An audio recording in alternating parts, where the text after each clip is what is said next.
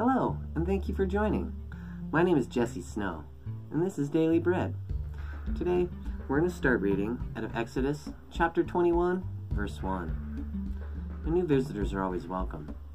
But before we get started, let's open in a word of prayer. Our Father who is in heaven, holy is your name. Your kingdom come, and your will be done, on earth as it is in heaven. Give us this day our daily bread, and forgive us of our trespasses, as we forgive those who trespass against us. And lead us not in temptation, but deliver us from evil. For yours is the kingdom, and the power, and the glory forever. Amen. Exodus chapter 21, verse 1. Now these are the judgments which you shall set before them. If you buy a Hebrew servant, he shall serve 6 years, and in the 7th he shall go out free, and pay nothing. If he comes in by himself, he shall go out by himself. If he comes in married, then his wife shall go out with him. If his master has given him a wife, and she does bore him sons nor daughters, the wife and her children shall be her master's, and he shall go out by himself. But if the servant plainly says, I love my master, my wife, and my children, I will not go out free, then his master shall bring him to the judges. He shall also bring him to the door or the door post, and his master shall pierce his ear with an awl, and he shall serve him forever. And if a man sells his daughter to a female slave, she shall not go out as the male slaves do. If she does not please her master, who has betrothed her to himself, then he shall let her be redeemed.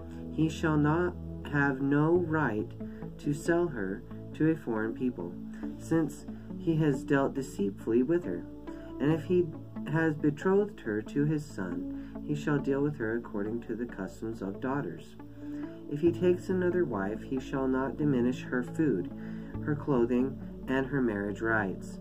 And if he does not do these 3 for her, then she shall go out free, without paying money. He who strikes a man so that he dies shall surely be put to death. However, if he did not lie in wait, but God delivered him into his hand, then I will appoint for you a place where he may flee.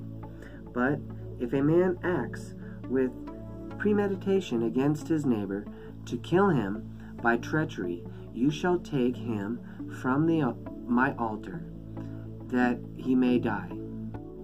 And he who strikes his father or his mother shall surely be put to death. He who kidnaps a man and sells him, or if he is found in his hand, shall surely be put to death. And he who curses his father or his mother shall surely be put to death. If men contend with each other, and one strikes the other with a stone or with his fist, and he does not die, but is confined to his bed, if he rises again and walks about outside with his staff, then he who struck him shall be acquitted. He shall pay for the loss of his time, and shall provide for him to be thoroughly healed. And if a man beats his male or female servant with a rod so that he dies under his hand, he shall surely be punished. Notwithstanding, if he remains alive a day or 2, he shall not be punished, for he is his property.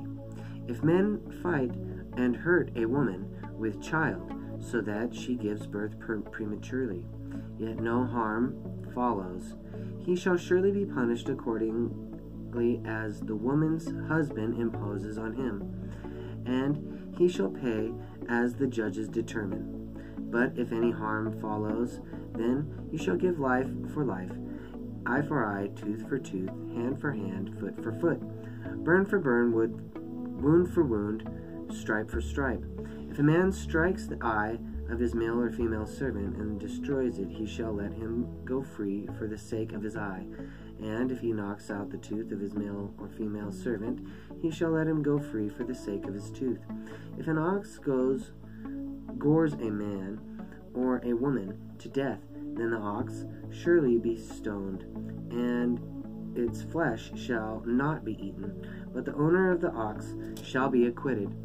But if the ox tended to thrust with its horn in times past, and it has been made known to its owner, and he has not kept it confined, so that it has killed a man or woman, the ox shall be stoned, and its owner also shall be put to death. If there is imposed on him a sum of money, then he shall pay a sum of money.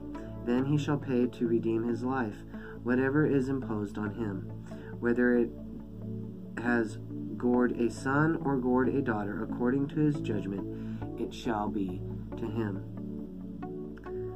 If the ox gores a male or female servant, he shall give their master 30 shekels of silver, and the ox shall be stoned.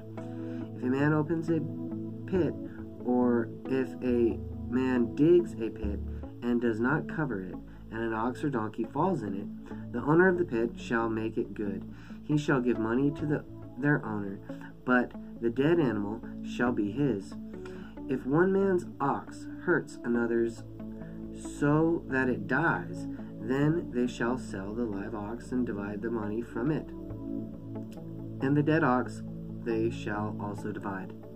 Or if it was known that the ox tended to thrust on in times past, and its owner has not kept it confined, he surely shall pay ox for ox, and the dead animal shall be his own. We're going to stop right there at Exodus chapter 22 today. I really do hope you enjoyed reading along with me.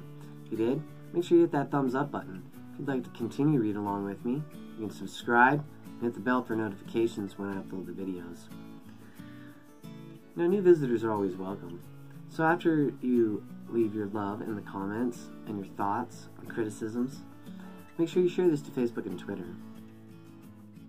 I'm excited to continue to read along with you. Next time we'll start reading back at Exodus chapter 22. But before we go, let's close in a word of prayer. Lord God, thank you for your word. Thank you for all that you do in our lives. You're a righteous, just, holy King, a worthy Master.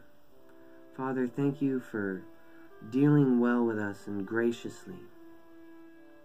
Lord, for all that you do in our lives and all that you are. Thank you. In your name we pray. Amen.